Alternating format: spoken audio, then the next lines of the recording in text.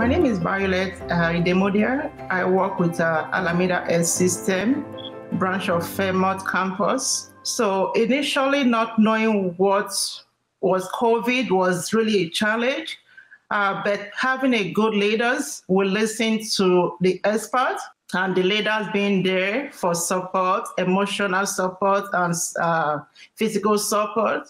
And at the end of all, it came back to teamwork, which kept me going every day. This very patient, the family were not able to visit the patients in my facility, so we were using the Zoom to make a phone call. So I wasn't really sure that the family noticed me being there, taking care of these very patients. So there was a day I was in the store, then the store was asking me if I remember him. I said, not really.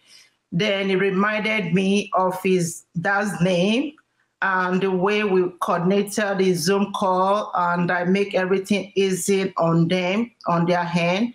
That really gave me joy that somebody was there appreciating what we're doing at that particular time. My joy is putting smiles on patient face. No matter the situation, I always encourage them to take one day at a time, and we only hope for the best that is going to come at the end of the day. Driving home from work, I normally sit in the car for like 5 minutes, asking myself, what difference did I make in patient life today? So that gives me joy. When it comes to diversity, different ethnicity, you have to really know the patient. Sometimes put yourself in the patient's shoes so that you can be able to provide the care for them. Because what you do for patient B might not be okay what you do for patient C. So you have to really know them, get to know their culture for you to proceed with your care. Getting up every day, going for my shift, putting smiles on patient and family face, that is part of what I've dreamt about.